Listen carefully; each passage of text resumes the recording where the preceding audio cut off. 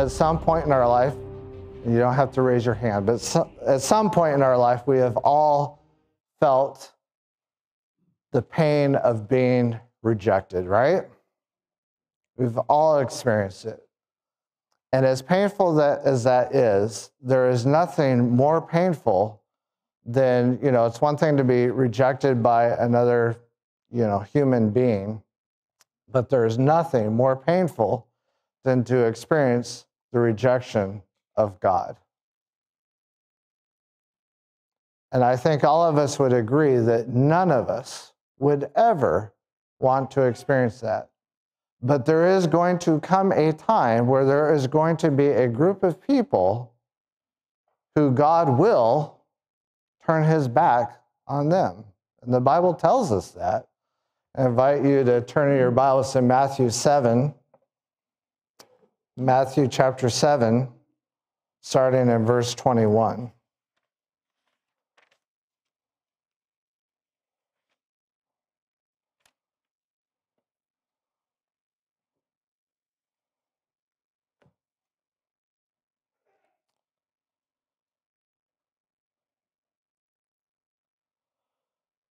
Jesus said, "Not everyone who says to me, 'Lord, Lord,' will enter the kingdom of heaven, but only he who does the will of my Father who is in heaven. Many will say to me on that day, 'Lord, Lord, did we not prophesy in your name, and in your name drive out demons and perform many miracles?' Then verse 23, he says, 'Then I will tell them plainly, I never knew you. Away from me, you evil doers.'" I think probably all of us, when we think about that verse, those are words that we never, ever want to hear Jesus say to us. I never knew you. Away from me, you evil doers. It's interesting the fact that when they come up to Jesus, when they come up to him, they give him kind of a resume of all of the good things that they've done. Wait a minute, didn't we do this? Didn't we do this? Didn't we do this? Look at all these good things that we've done, right? What was their motivation for doing all of these things? I heard somebody say it. Yeah. Look at all of these good things. We deserve this.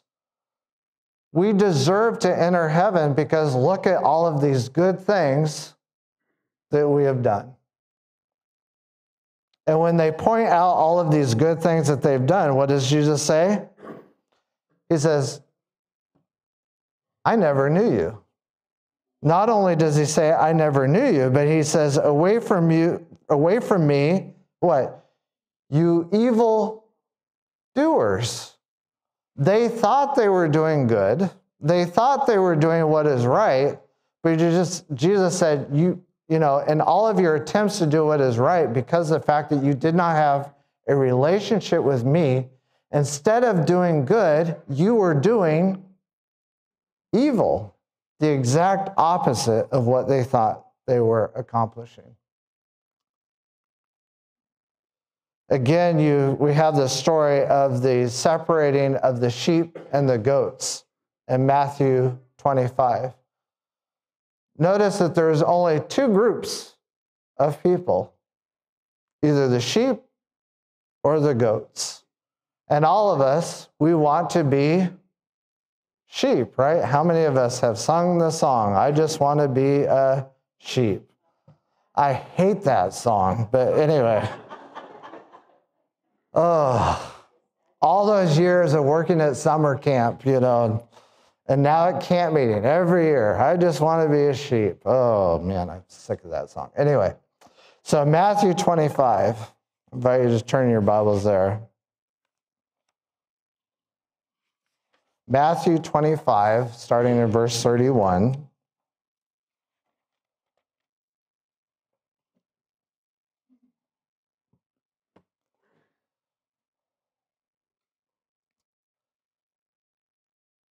says, when the Son of Man comes in his glory and all the angels with him, he will sit on his throne in heavenly glory.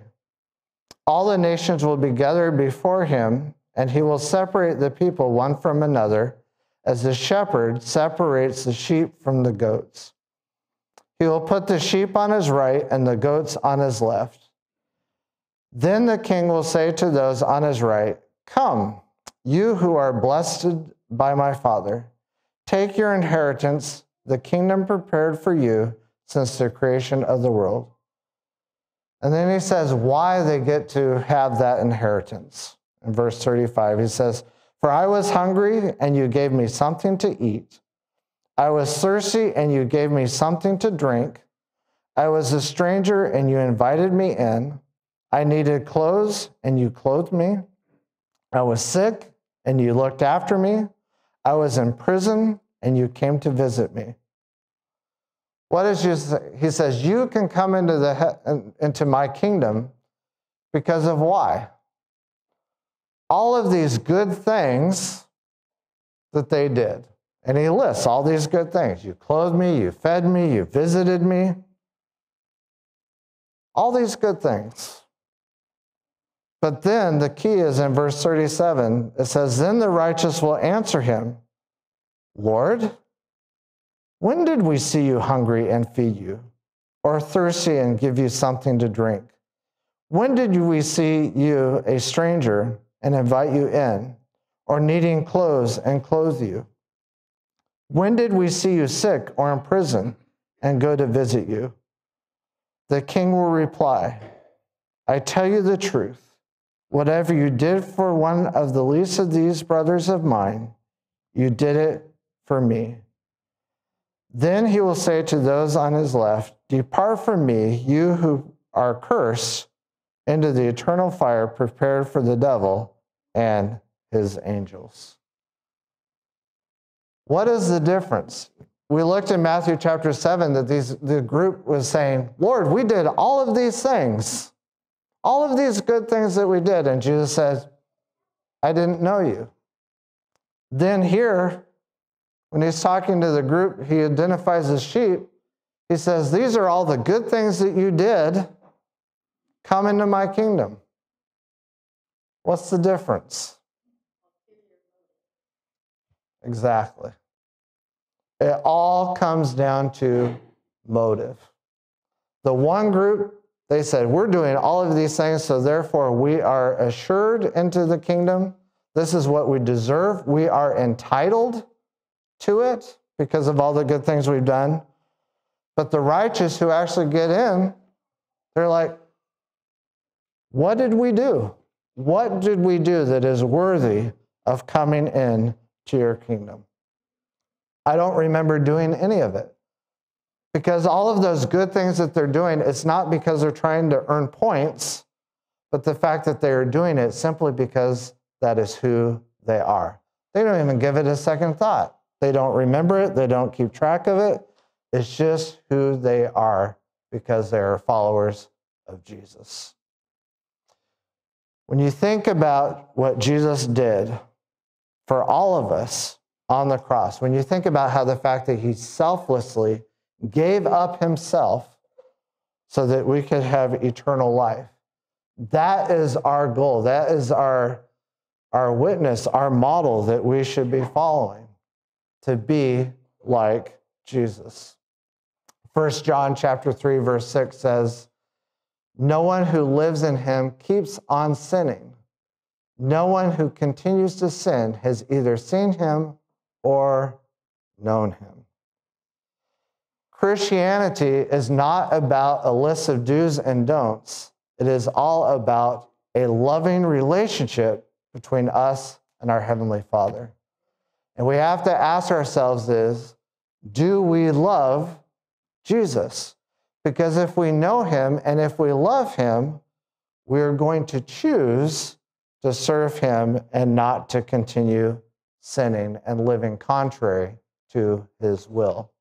What did Jesus say in John chapter 14, verse 15? "If you love me, you will obey what I command." Or in the King James Version, if you love me, keep my commandments, right? So everything that we do has to be based on love. How many of you are in love this morning?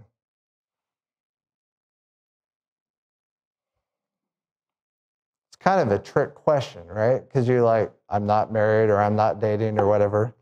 But all of us, we say, are you in love this morning? All of us should have our hand up. Now, I realize this isn't the best picture.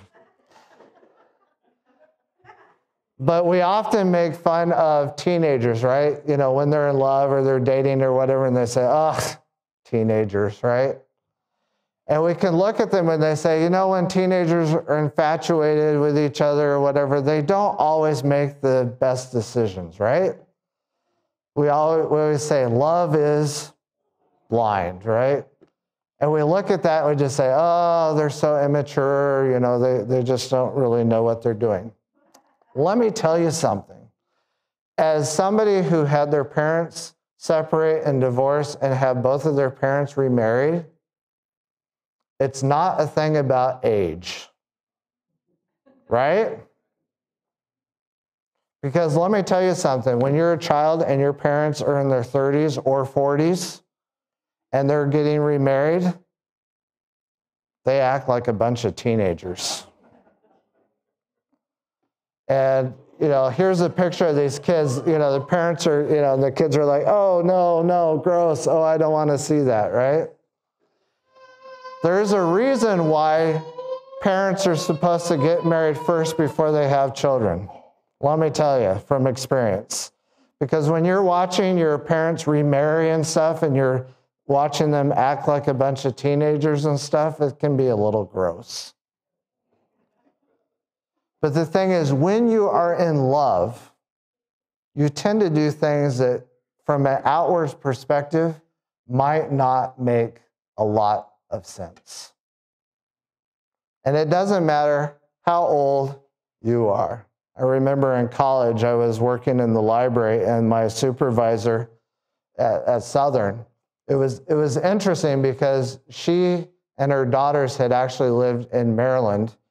She was the librarian in academy that I went to, in an academy. And so when her youngest daughter graduated, she relocated to Southern. And she was working in the library at Southern, and I worked with her. Her first husband had tragically died from cancer. In the course of her working in the library at Southern, one of the other librarian workers, her brother, his wife, also sadly passed away. Now, this guy was probably in his 70s. These were older. I got to be careful here. I might get in trouble. Huh? I was in college. They were older. Anyway, older than me. But the guy and the gentleman and this lady, they started dating and they ended up getting married. And it was fun for me to watch this, what I would say was a more mature couple. I'll put it that way. This more mature couple, because it was fun, because they were in love, and the excitement of having that first, that loving relationship, knowing that somebody else cared about you. And it was fun, and I got to tease them, because he would call the library and I would answer the phone, and, I'd be trying to get her attention, and I would say, Juliet, Romeo's on the phone, and of course she would laugh. I mean, these are people in their 70s and 60s, and I was teasing them about their relationship. But when you are in love, you do things that don't make sense. When you think about what Jesus did for us on the cross, does it make sense? It really doesn't make sense. The fact that the creator of the universe would send his son to die on the cross for us so that we could have eternal life, from a human perspective, that does not make sense at all. From a human perspective, you would look at it and you'd say, that's crazy. And in reality that is crazy.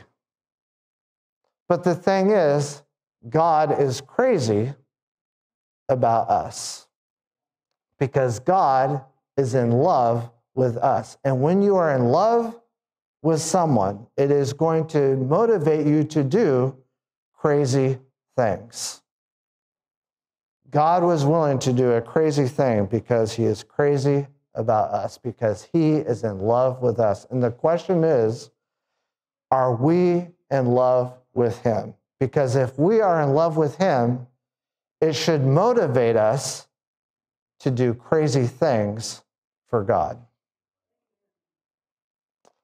Apostle Paul wrote in 2 Corinthians in our scripture reading, 2 Corinthians chapter 5, verse 14 and 15, he says, "For Christ's love compels us, because we are convinced that one died for all, and therefore all died. And he died for all, that those who live should no longer live for themselves, but for him who died for them and was raised again." You look at the larger context of those verses, and Paul says, you might think, I'm paraphrasing, but it's like, you might think I'm crazy by what I do. But the thing is, the crazy things that I do is because God's love for us compels me to do the things I do. I've been beaten, I've been shipwrecked, I've been stoned, I've been left for dead multiple times. But you know what? I do all of it willingly because of God's love for me. And when we look at God's love for us, we see that same kind of love for the people around us. It might not make human sense, but in the eyes of God, when you're crazy about someone else, you are going to do crazy things. I'm not sure how many pastors will quote the Dalai Lama in church, but anyway, it says, if you're showing love to your fellow human beings, you are showing love to your God. I don't know how many of you are familiar with the story of Amy Carmichael, but Amy Carmichael was a young Irish woman working in England in the late 1800s. Amy Carmichael decided to answer God's call to serve in the mission field. Twice rejected for medical reasons, she eventually found a mission agency willing to put her on a ship and send her to India. She arrived with a tropical fever and a temperature of 105. Some missionaries who met her believed she wouldn't last 6 months, but Amy recovered and she never went home. The young missionary soon discovered that the way to reach the Indian people was not through preaching, but through sacrifice. She wrote, "If the ultimate, the hardest, cannot be asked of me, if my fellows hesitate to ask it and turn to someone else, then I know nothing of Calvary's love."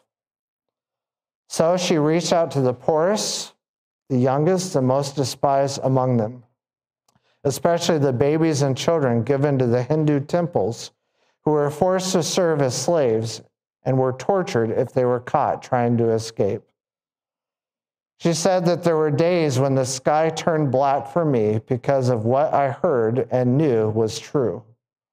Sometimes it was as if I saw the Lord Jesus Christ kneeling alone, as he knelt long ago under the olive trees. And the only thing that one could do was to go softly and kneel down beside him so that he would not be alone in his sorrow over the little children.